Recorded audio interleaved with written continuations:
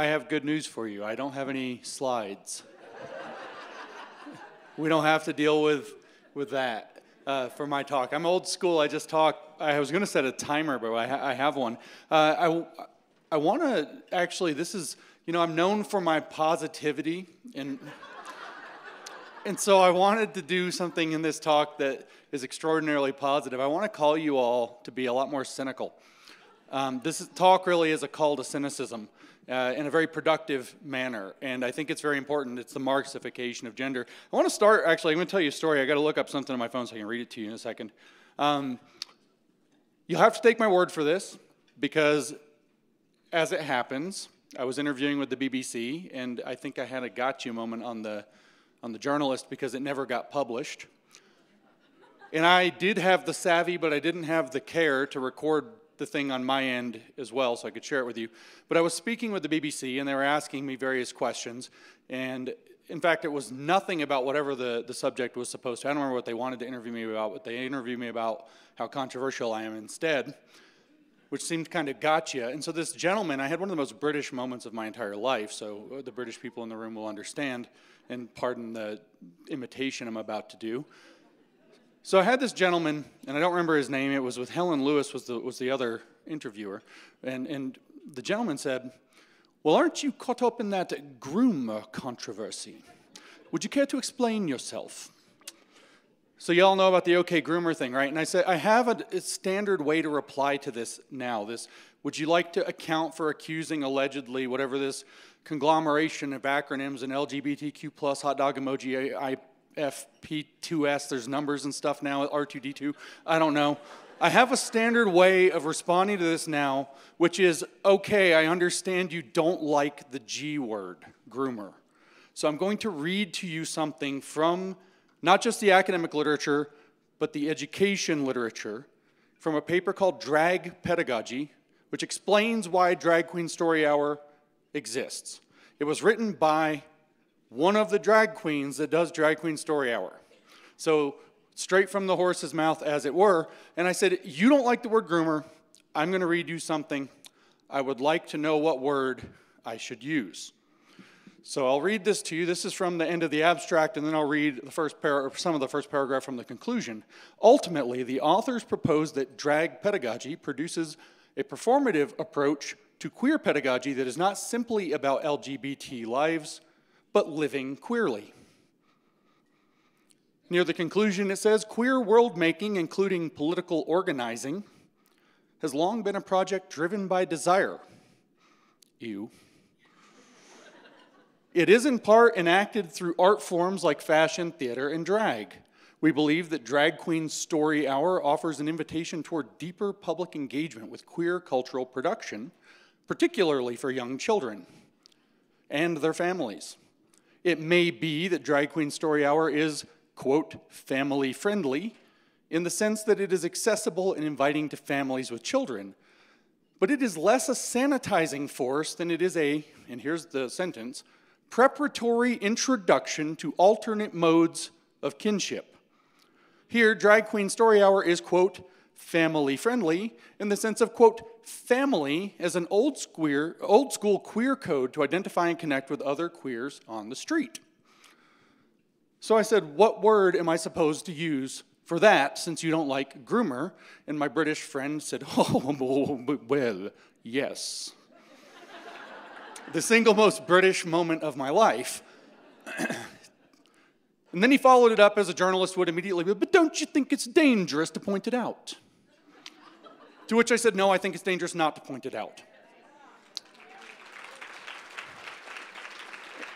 And so, all apologies for the accent. What we're dealing with here is a search then for words. This has come up a number of times in a number of talks. We're looking actually more for not just what are meant by these words, family, friendly, family, drag queen, story hour, but we're looking actually for a taxonomy of what's going on, and that's kind of what I want to give you. And so this talk is called The Marxification of Gender. I'm probably going to have to mention Marx at some point. But before I mention Marx, I want to give you a maxim that has to do with Marxist thought. This is a genuine maxim. This isn't some criticism of Marxists from outside. It is the issue is never the issue is always the revolution. The issue is never the issue. The issue is always the revolution. The issue is never gender. The issue is the revolution. The issue is never Israel. The issue is the revolution. The issue is never Ukraine. The issue is the revolution. The issue is never COVID. The issue is the revolution. Again and again and again and again, these are pretexts for a revolution. Not by everybody participating, not every doctor, not every parent, not every care provider, not every whatever else, but by activists who, though they may be few in number relatively speaking, know exactly what they're doing. They know exactly how to leverage the issue to create division, to create fights, to create the dialectic, as it were, to move history toward its inevitable progress to the utopia, when all of these issues like gender and capitalism and so on are resolved. And so I want to give a little history with that. Why Marx? Well, Marxism is ultimately behind much of the philosophy that led us here. But what was Marx all about? A lot of people think, well, he's an economic theorist, and this is not correct. Marx was not answering the question of how economies work. We can see, judge them by their fruits. You see how that system works when put into practice. It runs people by the millions into the blender. Marx was a theologian. Marx was fundamentally answering the question, who are people? Who are we? What does it mean to be human, and what do we do with it? And he had an answer to that question. Human beings are an intrinsically social species. If we could just get to know ourselves, or really to remember ourselves, absent the ideologies of capitalism predicated on the division of labor and the ownership of private property. And if we could just abolish private property, we could remember who we are as a perfectly social species, a socialist man, and be reborn through revolution, hence that always being the issue, because it's a religious right. It's an act of rebirth and renewal.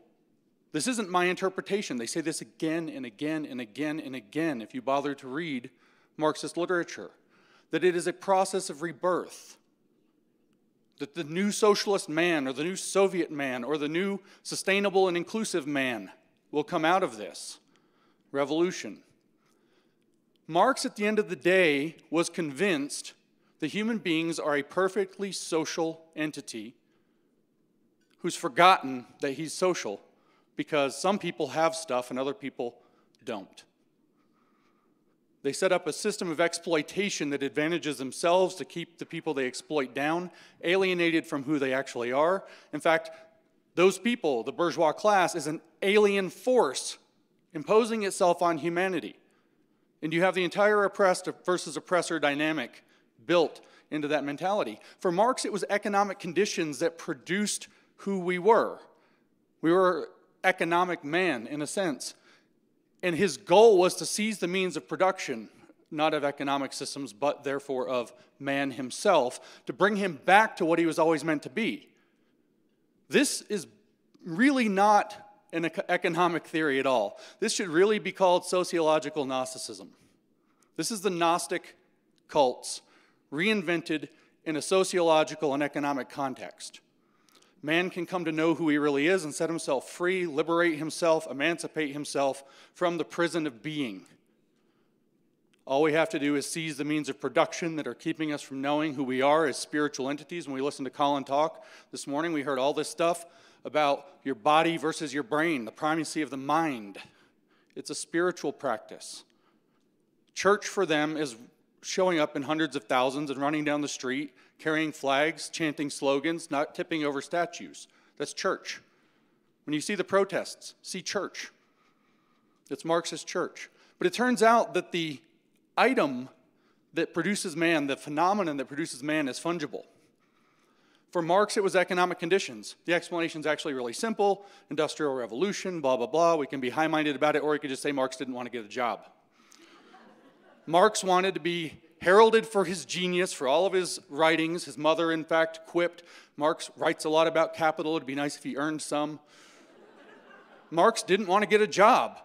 He wanted to be recognized for his brilliance. The frustrated academic is one of the most dangerous animals to exist on the planet.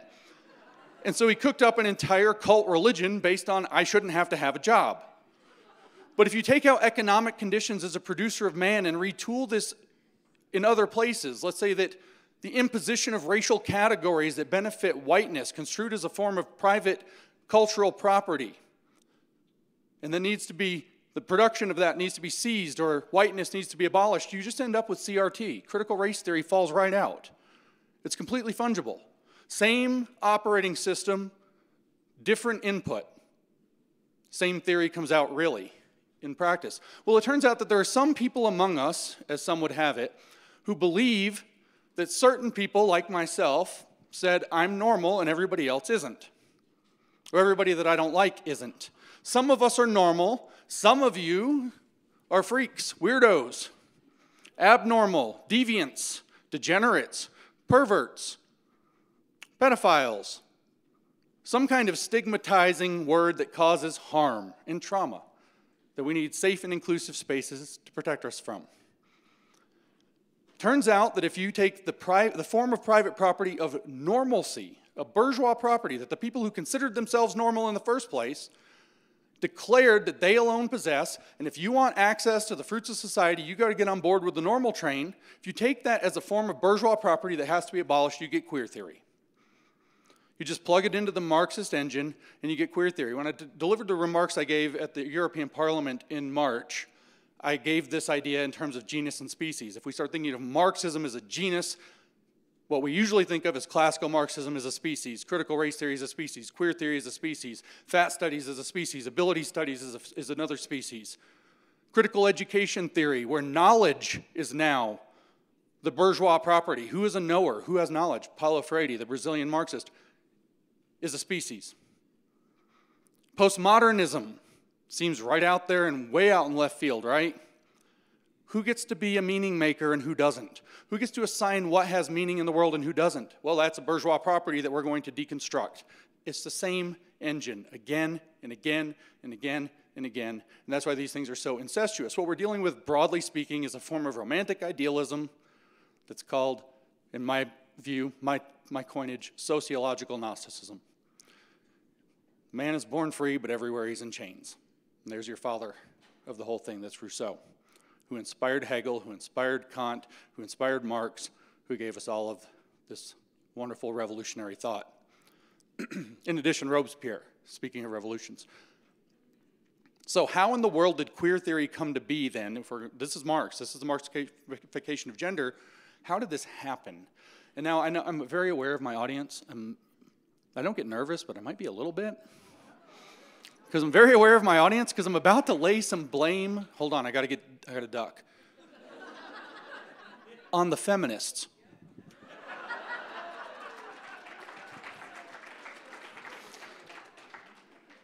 In particular, we've already heard it, it's wonderful to follow Alex. He set all this up perfectly, and because he was constrained for time, he didn't have the opportunity to steal all of my thunder, which I'm sure he could have done extraordinarily well. But Simone de Beauvoir becomes a very crucial figure in this. Her question, what is a woman, or her statement more, one is not born but becomes woman, actually is this sociological Gnostic exploration. She wanted to understand what it means to be woman absent the pressures of patriarchy. For woman to become, as we might say in the German, Frau an sich, paraphrasing Hegel, to understand the thing in itself absent the imposed understandings of it. So woman is going to discover woman outside of the idea of patriarchal definition. And you're absolutely right to draw the line straight to Matt Walsh, but also to Ketanji Brown Jackson, who gave us the right answer. When asked by Marsha Blackburn, Senator Blackburn, what is a woman? Ketanji Brown Jackson said, I'm not a biologist. Well, she did step in it there, because she didn't say gender studies expert or something, but what she said was correct, and that's why they didn't crucify her for this. She said we have to ask an expert. We need a guru to solve that for us. Nobody could answer that for themselves. There's no objective criteria we could defer to understand. And this is the long line of what is woman from Simone de Beauvoir and, God, I got to duck again, gender criticality. Here's the problem. There are no such things necessarily as, the slippery slope, I should say, is a fallacy. But there is no such thing as a socially constructed slope that's not slippery. The second you admit of social constructivism, you are on a slippery slope. Because the second that you say gender is a social construct, but sex is not, somebody comes along and says, That's you asserting political authority to keep something that benefits you so that I can't have it. And so you have Simone de Beauvoir asking, what is woman? And as a result, gender-critical feminism goes off in this whole direction. I'm perfectly sympathetic to the idea of very rigid gender roles, sex roles, I should say, really. Very sympathetic to the criticism of these things. I'm very grateful for some of the advances and strides that came because of feminism, but at the same time, gender is not wholly socially constructed. And if you get that wrong, the end point of that train ride, that subway ride, is exactly what Hegel said it would be. History uses people and then discards them. History used gender-critical feminism, and it has discarded them. TERFs, you have been discarded. And how did that get to be the case? Well, another man, a French man, who was a fan of the French Simone, named Michel Foucault, picked up the same line of thought, and he said, well, what is a homosexual?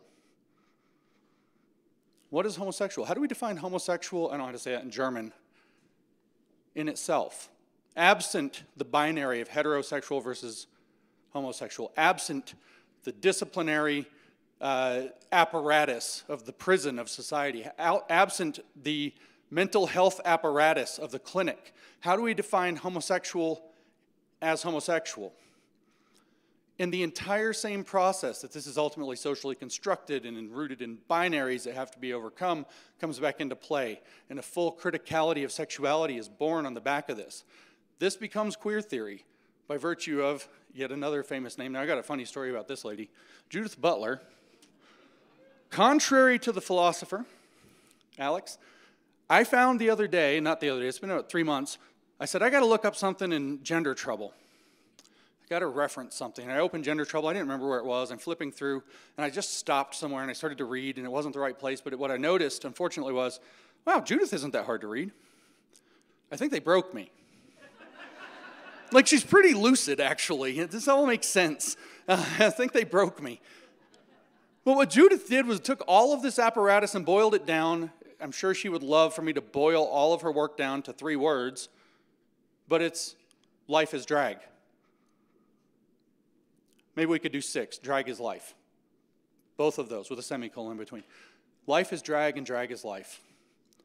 And so we come back to the drag queen story hour thing, which is an opportunity not to enhance LGBT lives, but to invite young children to live queerly and find their alternate modes of kinship with their queer, quote, family they find on the streets. So that's Judith Butler. Judith Butler boils down all of this search for self absent the definitions that society might impose, or the demiurge might impose, the social demiurge of sociological Gnosticism. She boils it all down to everything we do as a performance, who we are as a performance. We perform gender, we perform our jobs, we perform everything we do. So then she asks the question that discarded the TERFs. If gender is socially constructed, why not sex? Isn't that really kind of where it comes from? So if gender is socially constructed, why not sex? And there, unfortunately, the radical feminist movement went straight under the bus. And the entire Marxist apparatus that we've been kind of alluding to here progressed and left radical feminism on the dustbin of history. And you can stand and assert and scream, no, gender is socially constructed, but sex is not. And at the end of the day, they're going to say, your privilege is showing. Femininity, womanhood works for you, but it doesn't work for everybody. You're trying to preserve sex not because it's real, but because it benefits you to do so. You're a good feminist, as opposed to Roxane Gay, who's a bad feminist. And what you end up with is a Marxist theory of sex and gender. It becomes a radical new sexual politics, as Gail Rubin put it in Thinking Sex in 1984. That David Halperin explains in 1995 when he writes, Saint Foucault. If there's anybody who's not eligible for sainthood, in my opinion, now I understand the corruptions of the churches, it might be Michel Foucault, but he goes for a gay hagiography or hagiography for this book, and he explains what queer means, and this is what we're ultimately dealing with. He says that queer is an identity without an essence, which is a very complicated concept. Because it's inherently, he says, defined in terms of opposition to that which is normal, legitimate, and dominant. It is inherently opposed to that which is legitimate.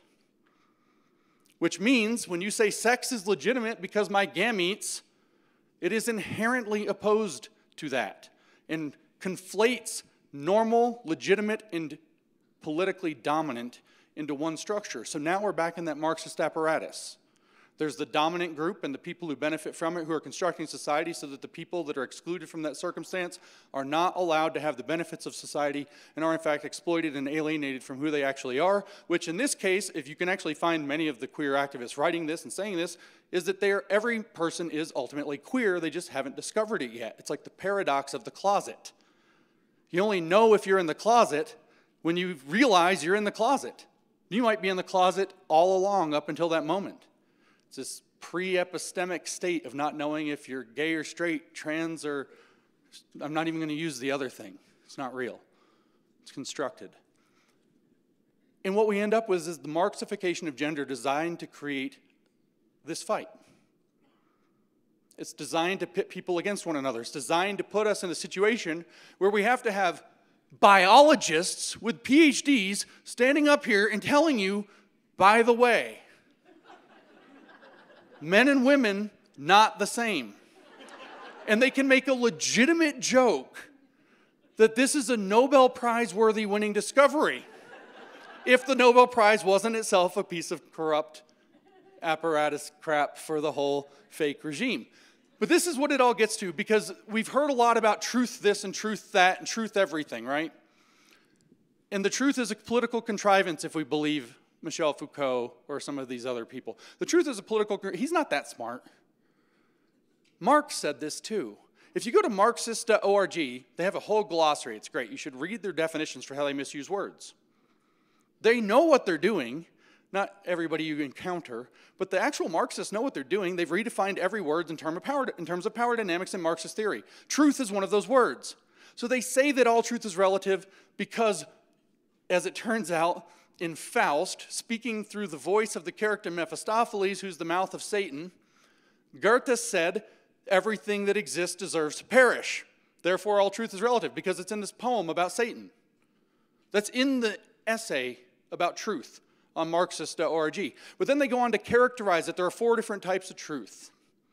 There's rational truth, which is where everything has to be logically consistent and coherent.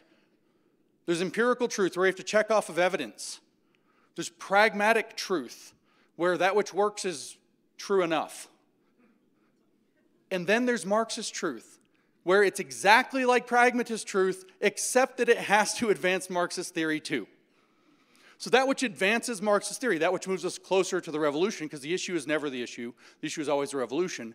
That which moves us closer is true, that which moves us further away is false. History uses movements and then discards them because we have to continue moving closer and closer to a revolution that's perpetual. You look at those flags, right? Now, I know there's probably a number of you in here who, for all good reasons that you can possibly imagine, waved a flag with a rainbow on it with 6 stripes and marched in parades and did lots of things that you have every right to be proud of for the fights that you fought and the victories that you won that were about acceptance, they're about equality, and that are certainly not anymore. And then now there's this weird wedge coming in from the side. And the weird wedge not only grows, but it keeps adding more stuff. Right? First it had some different colors. It had the black and the brown stripes, and it added some trans stripes. And then there's this weird yellow field that's now incorporated with a circle on it. Now they're trying to put that umbrella on the wedge. This is a flag of perpetual revolution. The revolution will be revolutionized as it proceeds. Nothing will be stable. Whatever you think is good now will get taken over and bulldozed and revolutionized in the next turn. So I want to urge you to understand that what we're dealing with is not just these issues where we have to fight in what we might call the blast zone. People are being harmed. Children are being harmed. Kids are being indoctrinated, brainwashed in schools. Not indoctrinated, brainwashed in schools to accept these ideas. We have a major problem on our hands. But I want you to be cynical and think it's not just about these issues that we have to fight. And we do. We do have to get the biology out there. We do have to get the policy right. We do have to deal with the institutional capture. We have to deal with all of these practical issues day by day by day We do need the feminists standing up and fighting for sex. We do. But you have to adopt a little bit more cynicism that some of the people that are the core activists driving the people who are doing the implementation of this know exactly what they're doing. And their goal is a revolution that overthrows our society. And I would argue, and I have argued at length in the past, that it's exactly the same revolution that took place in China from 1966 to 1976. It is a cultural revolution, mal-weaponized identity politics with different classes, the good classes and bad classes of people, weaponize those so that the people would fight, people would strive to do anything to get into the positive classes and to shun the negative classes, the world's first social credit system, really, outside of the Puritans. And then he weaponized a formula he called unity, criticism, unity. You start with a desire for unity, you criticize those elements that are preventing us from achieving full unity, and then with struggle and struggle sessions, and then you can have a new unity on a new basis. That was his formula. We today say we just want to create a place where everybody feels like they belong, but you're very problematic with your transphobic and racist views, so we're going to have to teach you to do better so that we can have a sustainable and inclusive future. It's the exact same formula. The conclusion's going to be the same. I heard Lysenko's name invoked earlier. Medical Lysenkoism, not just through the trans issue in medicine, but through the social determinants of health, through racial equity, through all of these other aspects, through sustainability even. This will kill tens of millions of people. This is a hard and cold reality. This ideology has taken over the American Medical Association, the AAP, the Nature, you name it, Lancet, BMJ. You pick it, your favorite, the New England Journal of Medicine. This ideology is in all of them. I could hoax every one of those journals. I just need somebody's medical numbers to put on the application. You will lose it. You'll lose your license. So I need you to be more cynical in some of your interpretations. We've got to fight in this blast zone. We've got to advocate for the truth. We have to get clarity on how to communicate the truth, which is most of what this is. The biologists are not confused about men and women. We're desperately searching for how to cut through the linguistic manipulations to communicate to everyday people who Marx would call mystified, so that they can understand how this is happening around them. So I need you to be more cynical, but I also want you to be hopeful. Cynicism here gives you the ability to sidestep the fact that the issue doesn't matter. The issue is a tool. The issue will be dropped the second it's not useful any longer. Like when Zelensky asked if he could participate in some of the Israel stuff, and they told him, no, we don't need you anymore. The issue, as soon as it moves on and is no longer useful, will be dropped. You can point this out with your cynicism. You can point this out. You can say, yes, there's all of these things happening with the fight about sex and gender and whatever the issue is in queer theory, and the whole thing about children in schools. But what is its other purpose? What ulterior motive do the most cynical actors in the game have in cui bono? Who benefits from it? How does it advance this revolution against our society? And this will shape your analysis and give you the ability to call out what's really happening while we're fighting in the blast zone. Meanwhile, though, I want to call you not just to cynicism, but to hope. The world, and I've been doing this a number of years, the world has woken up so quickly. Parents are so motivated. People are so interested in hearing what's happening so fast that we have a real chance of stopping a cultural revolution. I don't even think we have a chance. I think we are doing it. We are currently doing it. The lawsuits will come. People will be protected. Our children will get to grow up healthy and happy. We're going to remember what liberty is about. We're going to remember that it's a republic if we can keep it. And for a generation or two at least, we will teach our children to do what it takes to keep it. Not just to sit by and ask the question I heard from the back, how in the world did all this happen? Were we asleep at the wheel? We were, and now we're not. So not just cynicism, but hope. And put those together. Don't black pill. There are people with an agenda. Their agenda is not good. Gender is a tool for them. There's always this duality. The feminist movement was very valuable for many things, and at the same time it had this fellow traveler that was not. That was a revolutionary ideology. Gay movement, queer theory, same thing. We can carve out the civil rights movement and protect people and give people better lives while stopping the revolutionary parts in their tracks if we're willing to start to be discerning and a little more hopeful and a little more cynical. Thank you.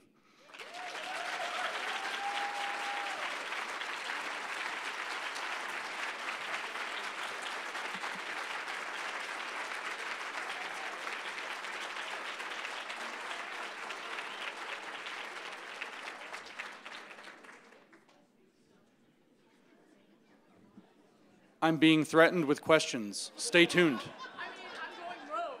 This is a surprisingly difficult room. Okay, I got you. You're behind the pole. Oh. I got you.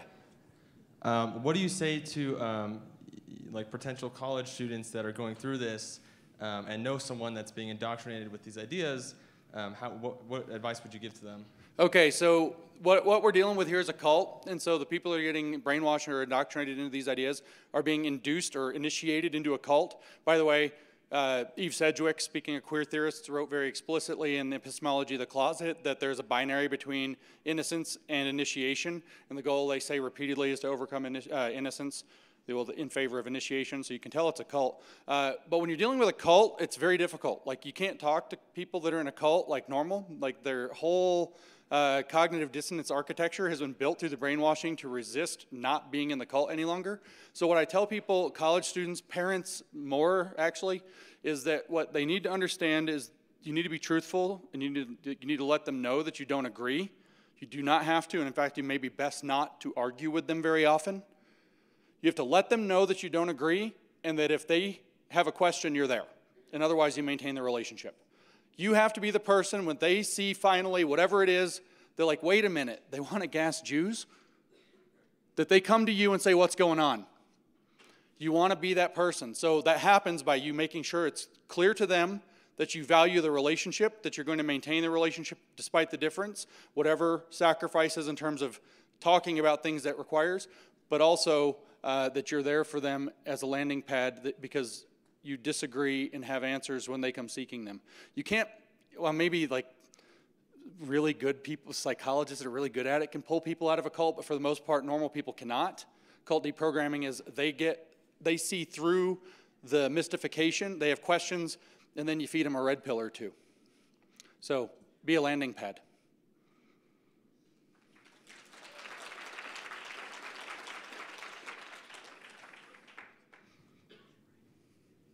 Behind the other pole. Yeah, behind the other pole. You don't hear this thrown around as much nowadays in these terms, but a few years ago there was a lot being made, a lot of stink being made about I'm in the 90% versus the 10% that's holding all the wealth. All this wealth is controlled in the hands of just a few. So I think it's a lot of what Bernie is all about. Yeah. And I just wanted to hear your thoughts on how that rolls into all of this. Well, If that has been dropped as a hot potato topic in favor of things like gender. Yeah, well, the question is, how dropped is it? I don't know, because if this is ultimately on an or Marxist engine, you see it with even this Israel-Palestine stuff. You see people saying that it's about ending capitalism. So that didn't quite go away. But the fact is that as the people who would use it would pronounce it, the elites. You know, when they put the diacritical mark on it when they're in the Atlantic, they don't pronounce it elite like normal people because they're so elite that they have to say it differently for themselves. The elites realized that the Occupy Wall Street movement was dangerous to them and the Tea Party movement was dangerous to them, and that those two movements were getting awfully close to realizing that they had way more in common than they had apart. And so what did they do? It's time to deploy the progressive stack at Occupy.